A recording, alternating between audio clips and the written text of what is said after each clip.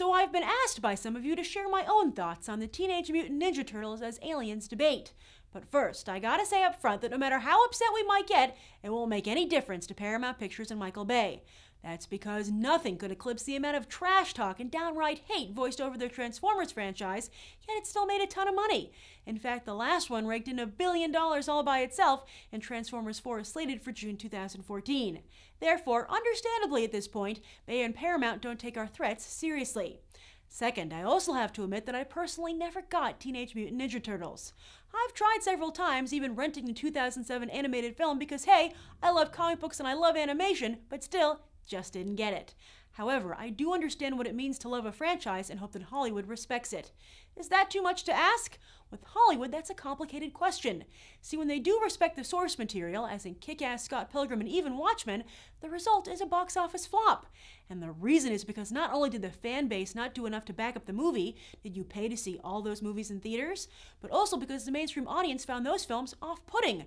Too violent, too niche, too much blue private parts. That's why Christopher Nolan has had so much success. He managed to find the sweet spot, pleasing both the fan base and the mainstream. And he did that not by adhering blindly to the source material, but by trying to make it work as a film. Batman being trained by Ra's al Ghul, who has a doppelganger, Scarecrow is the villain he goes up against first, and who is this Rachel Dawes that's suddenly from his childhood and the love of his life? In the hands of another director, we'd be furious, but with Nolan, we loved it, which in turn allowed him to change the entire genre.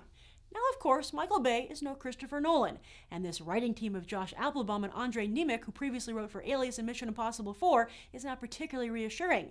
But maybe making the Teenage Mutant Ninja Turtles, or Ninja Turtles as they're now called, aliens, is what it'll take to make the mainstream embrace them again, for a new generation to join the fan base. Wouldn't you love for these characters to be popular again?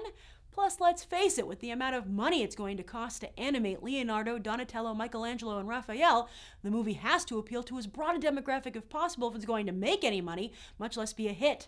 And humanoid turtles who know kung fu as well as crack jokes and eat pizza are a tough sell as is.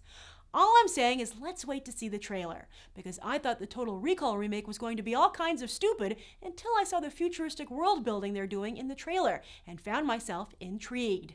Never say never in Hollywood. I hope you'll share your own thoughts down below. I'm Grace Randolph, and this has been a Movie Bite. You can watch more right now.